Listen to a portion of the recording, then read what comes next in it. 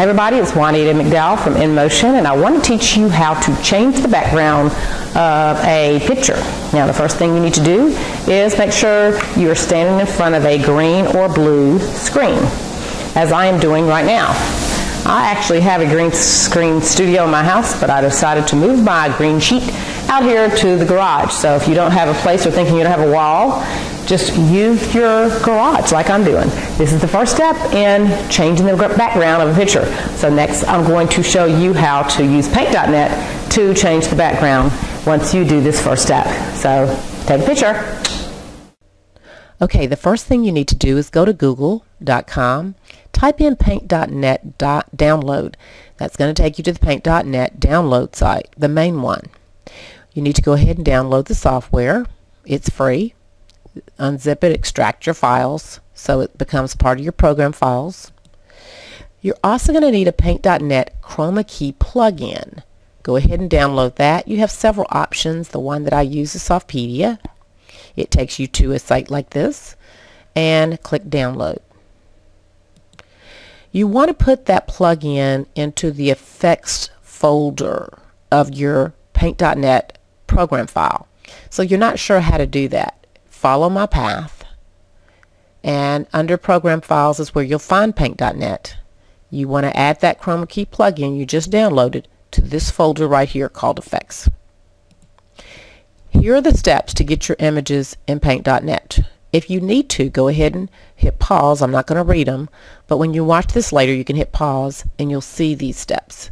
These are the steps to get images in paint.net, and these are the steps to get ready to chroma key. So what I'm going to do right now is I'm going to go straight to paint.net.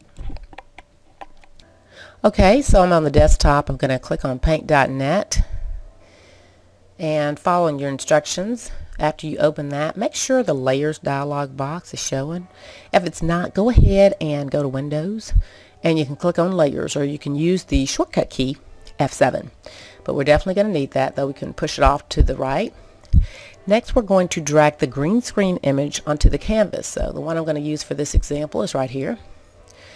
Going to click Add Layer, and that makes the green screen object show up. As you can see, I'm behind a green sheet.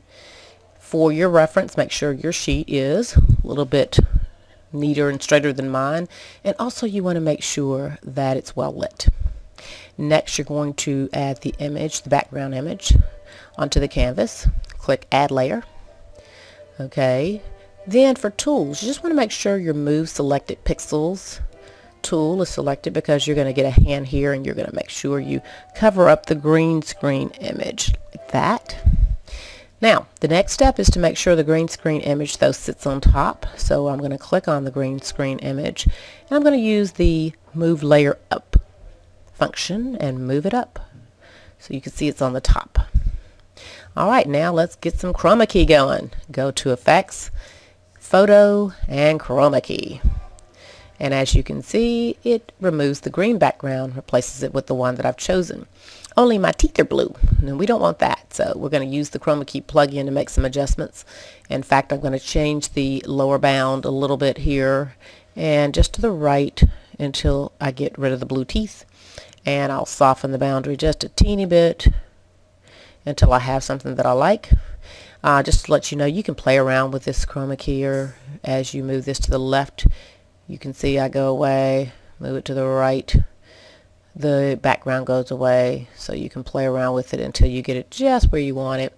And of course you can always go back to the default if you get lost in your changes and change it back.